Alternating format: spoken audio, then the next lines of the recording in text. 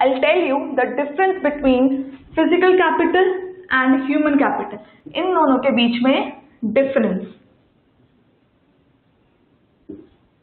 इन दोनों के बीच में just एक slight सा difference है, वो भी ये है कि physical capital में क्या आता है कि physical capital में are assets, as I told you earlier, assets which have been manufactured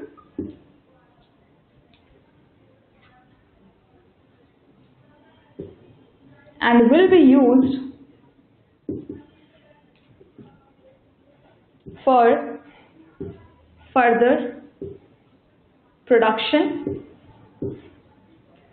of goods and services.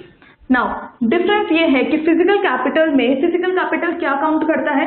Assets जो manufacture हुए हैं and will be used for further production of goods and services. Example is machinery. Now, human capital is an individual's knowledge, skills, abilities and wisdom. ये सब comprise करके human capital बनाता है and ये comprise करके क्या बनाता है? Physical capital. इन दोनों के बीच में बस यही difference है.